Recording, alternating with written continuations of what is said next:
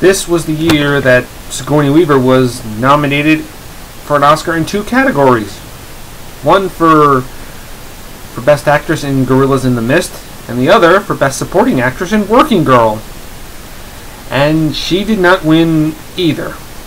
What a bummer. I mean, you figure if you're nominated in 2 categories, you would at least win one, but unfortunately that did not happen. Sigourney Weaver plays Dian Fossey, a woman who goes to Africa to study gorillas. And for the next several years, she becomes their savior.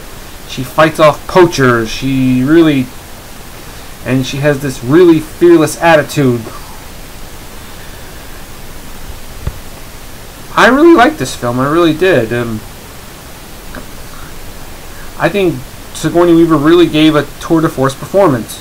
Shame she didn't win an Oscar, because I thought she was really good in the movie. I like the way she portrayed Dian Fossey, and I'm really sure that she really she portrayed her pretty accurately. I think she talked to people who knew Dian Fossey best. I think she wanted to get her down right. I liked her. I really believed her.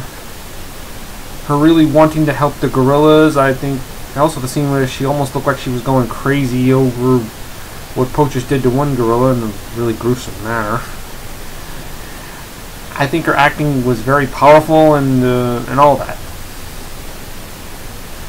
I like the scene where she rescues a baby gorilla from poachers, and then she goes in the restaurant and finds the guy responsible and really tells him off. Ooh, man, this woman's got guts. You're like, ooh. I like the way this movie shows what gorillas suffered through before Dian Fossey. I mean, after her death, I mean, it's proven there was less and less poachers. I mean, she really made a difference. This movie's like a great tribute to her. I mean, I also like Brian Brown as Bob Kimball, the photographer who Fossey has a relationship with. I thought their relationship seemed kind of forced at first, but then Brown and Weaver have good chemistry. They really do. I like the way this film.